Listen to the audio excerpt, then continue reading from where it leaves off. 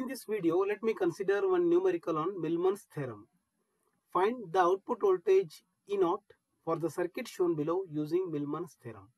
This is the given circuit. We have to find voltage E0 which is between terminal this and this. This we supposed to calculate using Millman's theorem. So here E0 is nothing but voltage across 2 ohm resistor, 2 kilo ohm resistor. So as we know in Millman's theorem, the voltage or the current in which branch we are calculating, first we have to remove that branch. So here we supposed to remove this 2 kilo ohm resistor from the circuit. If we remove this 2 kilo ohm, so it will become open at these 2 points. I will call this point is A and this point is B. Let me draw the equivalent circuit. So here I have drawn the equivalent circuit. So I have removed the voltage, the resistor which is connected between terminal A and B. So we have to find voltage across that resistor later.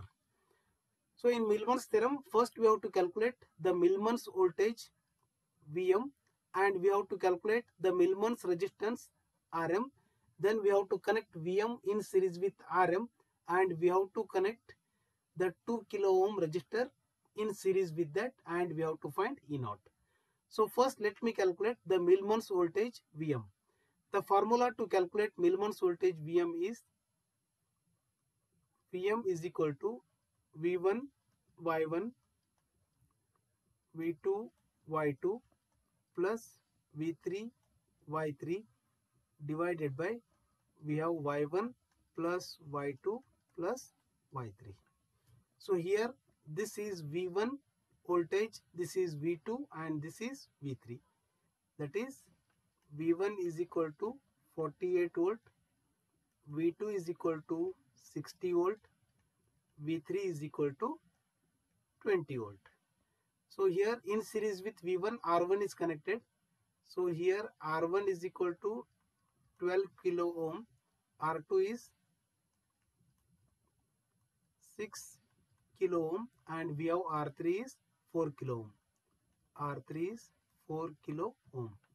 So here Y1, Y2, Y3 are nothing but reciprocal of resistance. That is Y1 will be equal to 1 upon R1. That is nothing but 1 upon 12K. So it gives 8.333 into 10 power minus 5 mho. Similarly, Y2 is nothing but reciprocal of resistance. So reciprocal of resistance is nothing but conductance. The unit for conductance is mho. That is 1 upon R2, which is equal to 1 upon 6K. So it gives 1.667 into 10 power minus 4 mho.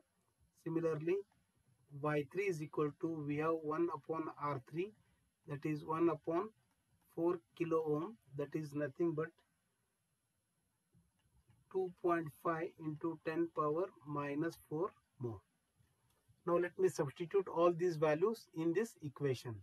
So therefore I can write Vm is equal to, we have V1 into Y1. So V1 is 48, Y1 is 8.333 into 10 power minus 5.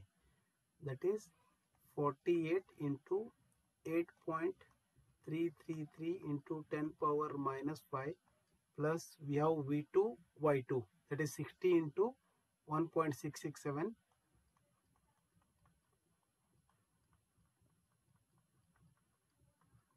plus we have V3 Y3, that is 20 into 2.5, 20 into 2.5 into 10 power minus 4 whole divided by we have Y1 plus Y2 plus Y3, that is sum of these three values.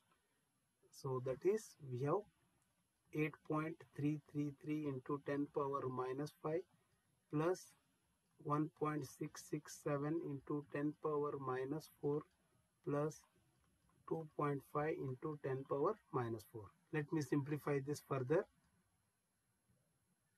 So simplifying this numerator, it gives the value 0.019, and simplifying denominator, it gives 5 into 10 power minus 4.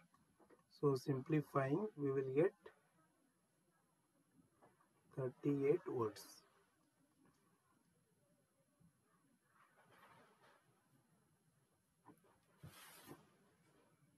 So now let's calculate Rm. The Rm can be calculated using the formula Rm is equal to 1 upon y1 plus y2 plus y3. That is nothing but 1 divided by these all are y1, y2, y3. That is 8.333 into 10 power minus 5 plus 1.667 into 10 power minus 4 plus 2.5 into 10 power minus 4. So simplifying this, we will get Rm is 2000 ohms. That is nothing but 2 kilo ohm. So now Rm and Vm are connected in series. So this is Vm, which is 38 volt, is connected in series with Rm. Rm is 2000 ohms, and this is the terminal A and B. This is A terminal and this is B terminal.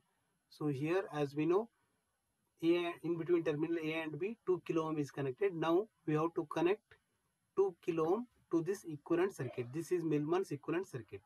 So here we supposed to connect 2 kilo ohm.